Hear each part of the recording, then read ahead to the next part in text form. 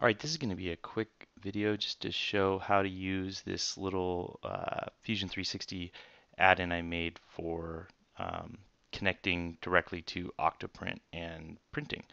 So you can download it here from my GitHub page, and there's some instructions on the page on how to install add-ins and scripts. You just got to make sure you put the add-in in this directory. And then to really use it, you want to have already, set up OctoPrint, set up a Cura slicer, and all of those things.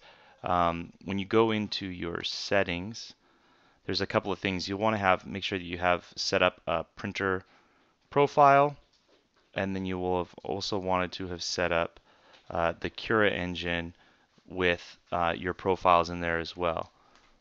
And these slicer profiles basically will be pulled in, and you'll pick which slicer profile you want to use when you go to actually upload it. The other thing that you're going to need is your API key. So to use this add-in requires you to have an API key. So you want to check enable, and then you need to record this key. So pull this out, copy it, and be ready to use this in a second. So once you've installed the plugin, the other thing to really use it is you will have to have already connected to your printer. So printer's on and then connected from the web interface. And then when we go into Fusion, here in add-ins, you should see it now is running. So I've got OctoFusion running. And once you do that, it'll create an icon here in the Make menu. So I'm going to go here and say Print with OctoPrint. And you can set the refinement you want for the STL file that's getting created in the background. Pick what you want to export. So I've got this little model here. And now you need to just put in your host information. So in this case, for me, it's Raspberry Pi 2.local is my address of the Pi running OctoPrint here, and then my key.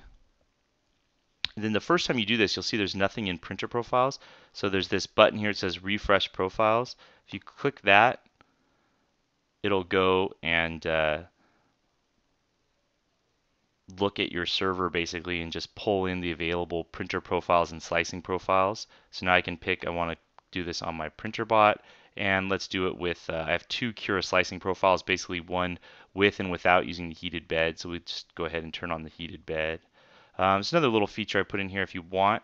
If you just click this button right here, if you need to for whatever reason, home the machine, you can just press that button and it'll just connect. You can hear the sound of the stepper motors in the background. So we've homed the X, Y, and Z axis. Sometimes it's nice to just do that in advance. And then a selection here to say whether you want to start printing immediately. So if you want to start printing right away, it'll just upload it, slice it, and then start printing, which is pretty cool.